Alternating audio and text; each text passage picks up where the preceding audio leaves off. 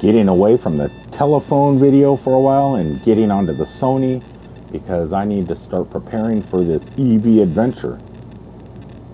2 more weeks.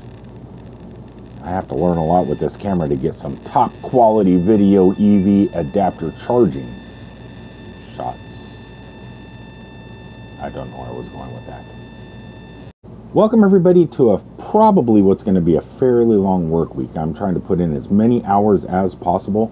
I still don't have access to my car. Steph's car, Chevy Bolt, is still at the Chevy dealership getting fixed. Not only, you got to be really careful when you're replacing the batteries in these EVs. Never ground out the positive. Not only do you have that fuse that's part of the positive cable that can blow out and cost you like $200 or $150. It also will mess up your motherboard, which is what happened. We replaced everything, replaced the battery, replaced that whole harness with the fuse on it.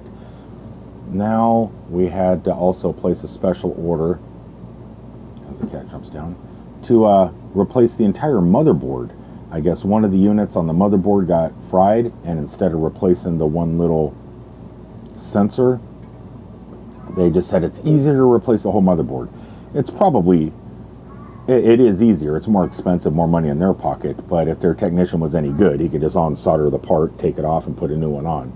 But no, they'd rather charge the $500 or whatever it is for the new motherboard and pay for the mechanic to reinstall everything. It's getting a little bit outrageous, like $2 grand total with everything that has been going on between the battery, the cord, the thing that you put on the battery terminal for the positive, and an entire motherboard.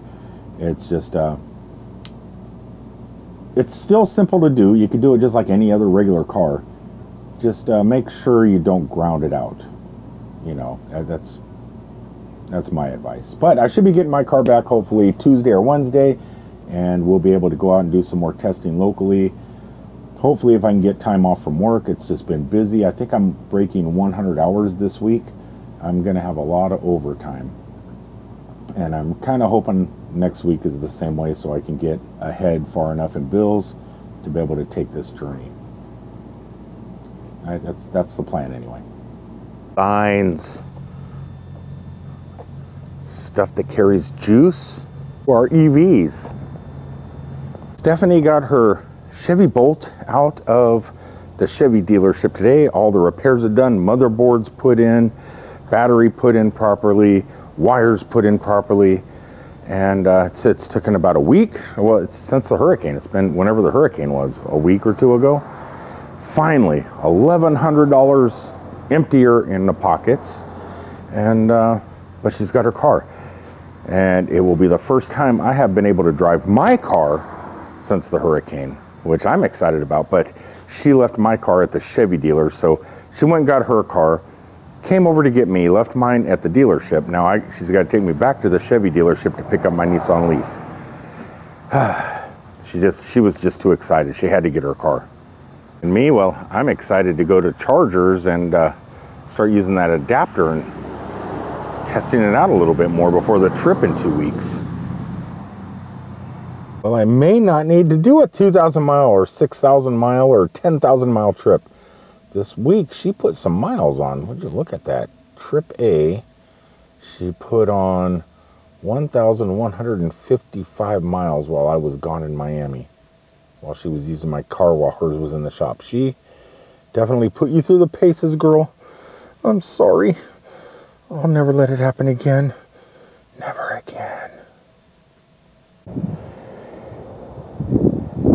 Getting back home really late due to the distances I have to travel. Makes it kind of nice. When I get home, it is cool. It's like 71 degrees outside. Let's go check out the pool. I just did a garbage run. It's still pretty early. It's like 8 o'clock or something like that. Just cooked dinner. That's what's really weird, is cooking dinner. It's something I don't normally do. Normally I eat at restaurants because I'm a truck driver and my dining options are limited to fast food most of the time. It's kind of nice coming home more often and having a full-on kitchen at home where you can actually cook. It's kind of nice.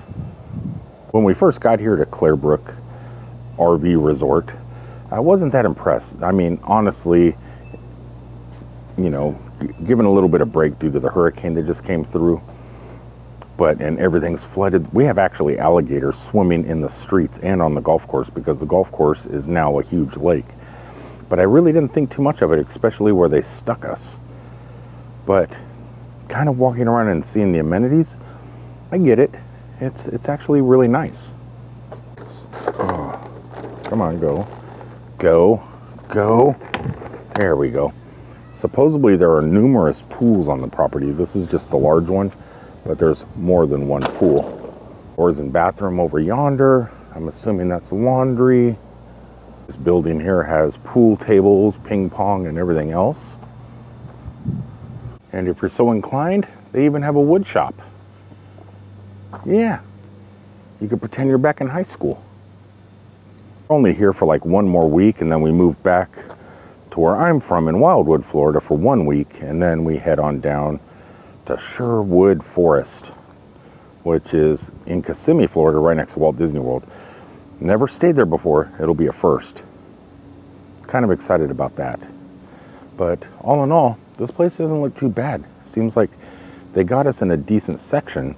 It's just at the moment, you know, there's still hurricane stuff. There's remnants. I mean, there's a ginormous lake back there where there shouldn't be one. Alligators swimming everywhere. No raccoons, though. No raccoons. The one thing I'm happiest about is I got my car back, and Steph got her car back. Oh. We are just lucky we have redundancy. We have 2 vehicles. It makes life a little bit easier and a little bit... You still stress, but not as much as you would if we only had 1 car, because her job is her car.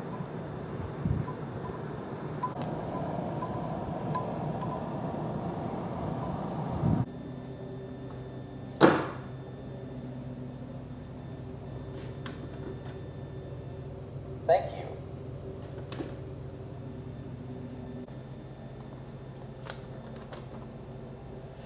Old-fashioned tech.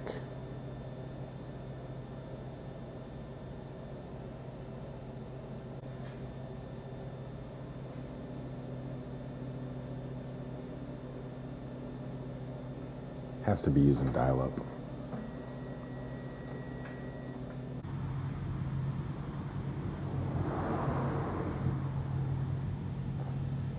It has been a long 16-hour day.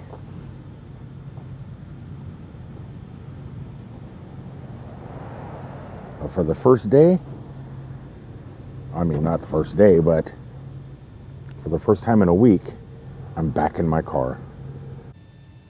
Oh, things are looking good. Something I've been able to do is, since I paid for like a premium service, a Leaf Spy, I don't have to use it on either of my phones. It just works right over the Leaf's infotainment center. And it works pretty good. I know I need to go get charged real fast, but I could pull it up and it gives a pretty accurate once it catches up here. A little bit slower than the cell phone, obviously, but it does work. Once I start driving, I guess everything will come on.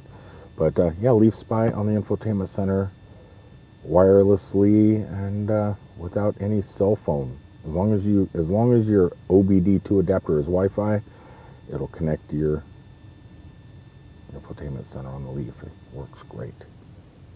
It's just one of those days when you get off work around midnight at night, have to go charge your car. It's something I've missed. I mean, I'm gonna definitely get enough car charging when I go on my trip in about 14 more days. Not as many as I would have liked, but still enough to at least, I'm just trying to accomplish a goal. Oh, these look so nice at night.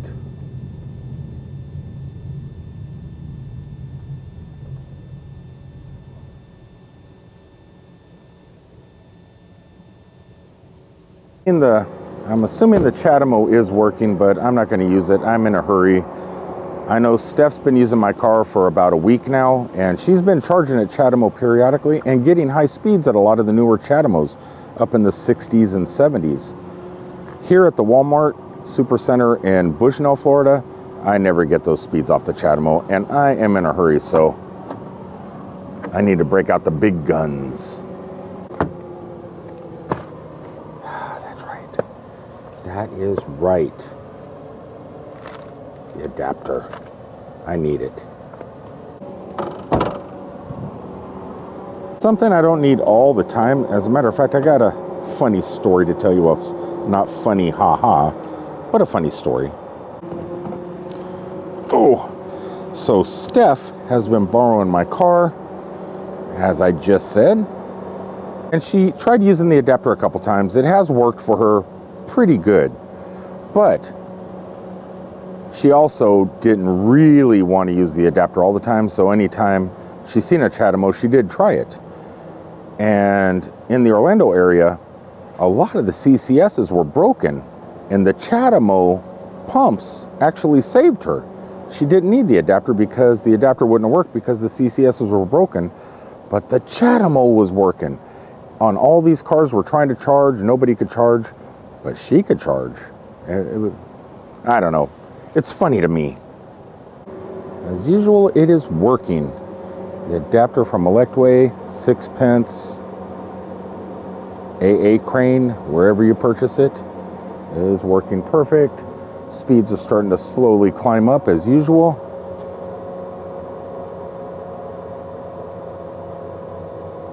It is definitely going to be a rough week.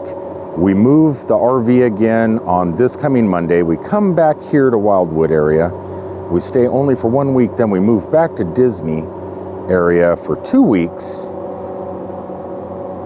And then to another campground next to Disney for 21 days, I believe.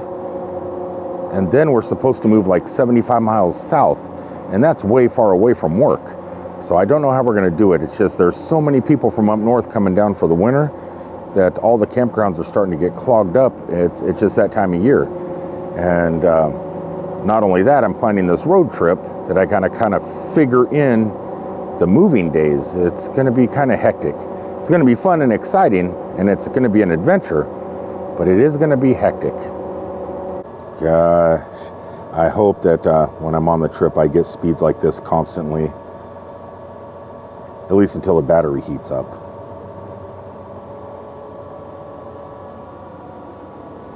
Here in Florida, it's been in the 70s at night now. It's cooling down a little bit. It's been like 77, between 71 degrees and 77 degrees at night. And then in the daytime, yeah, it heats up to about 85, between 85 and 89. But it is starting to cool off and feeling a lot more like fall here in Florida. And I'm assuming the further north you go, it's even going to get colder. So it should really help my battery stay cool on a long drive. Fingers crossed that it's going to stay cool, because I don't think this charger here is, or not the charger, but this adapter is really going to give me much troubles on the trip. I actually think it's going to work. I'm going to guess 95% of the time. It may not work 100% of the time, but I bet you at least 95% of the time this thing's going to work. And for the times it doesn't, I'm going to get some firmware, some software, some firmware made so it does work. I am back in town in Wildwood, and these are the old pumps that we used to have, and they wrapped them all up, put them all away, and are getting ready to pull these out of here because they put some new ones in.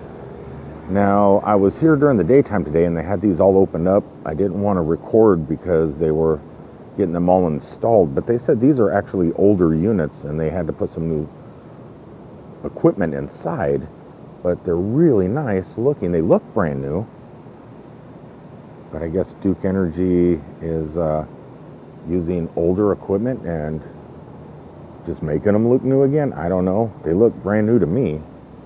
But these new units that are going to be going in are BTCP. What? BTC power. Okay. The adapter should work on them, I'm assuming. we're going to have another one down here.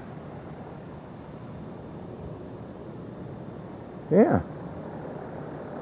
Looks like they're going to have tap to pay. Hopefully the app will also work. 480 volts.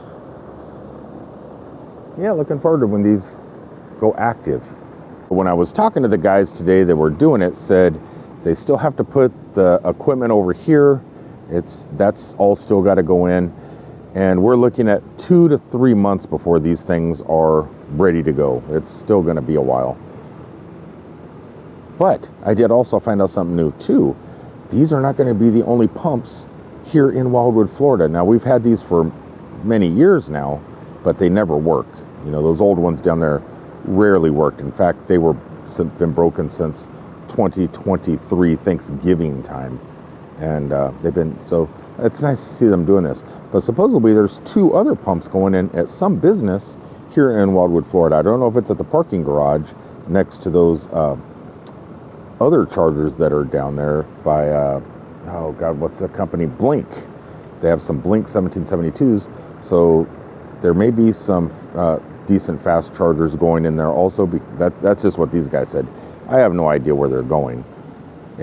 Or even if they said that they're already put in.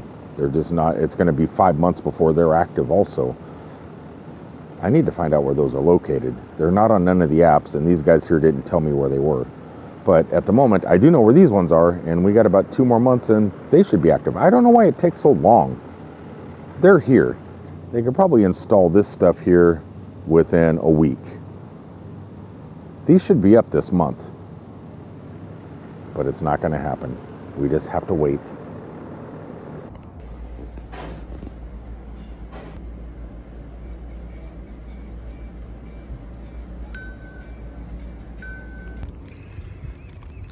Decent little cheap lunch, inexpensive.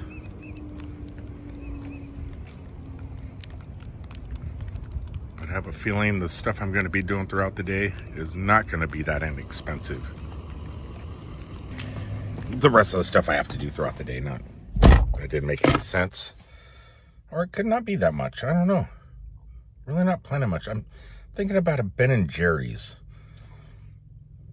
One ice cream probably costs more than an entire meal. That stuff's getting crazy. There is something that could cost a little bit of money, other than just ice cream. I actually think what I'm going to do is Steph stuck in a truck is going to be home in about an hour or 2 possibly. And I'm seriously thinking about doing a whole video about what it was like to drive this car, the Nissan Leaf, use CHAdeMO and the adapter for a whole week while her car was in the shop. Now, I was pretty lucky because I'm a truck driver. I just stayed at work and just kept working while she used the car. But I'm curious what her thoughts are if it was equal to her Chevy Bolt. Did she really miss her Chevy Bolt because she just didn't like the Nissan Leaf? Or were there some things that she liked about it and some things she didn't like about it? I don't know. I think that might be what the next video is. I think I'm going to get home, set the camera up, and get her on camera and documented of what a non-Nissan Leaf person's thoughts are. You know, people that actually, you know, you can get different thoughts from someone that drives gas that hops in it. They'll think something different. But somebody that does drive an electric car, just a different brand, make, and model, that should be pretty interesting. She's never really told me anything about what she liked and didn't like yet. So I'm curious, and I think I should find out along with you guys. So that's what I'm going to do. I'm going to unplug. I'm at 85%. My tummy's still full. I'll grab a Ben & Jerry's, go home and set up and wait for her. And if you want to see what she says, what it's like to use the adapter for a week, and if she had any issues with the Nissan Leaf and things she hated, tune into that next video. You might need to subscribe, that little button down here, I think it is. You might need to click that so you get notified. I mean, I would if I was curious, and I am curious. So I'm going to subscribe to my own channel. Until the next time, thanks for tuning in. Peace out, everybody.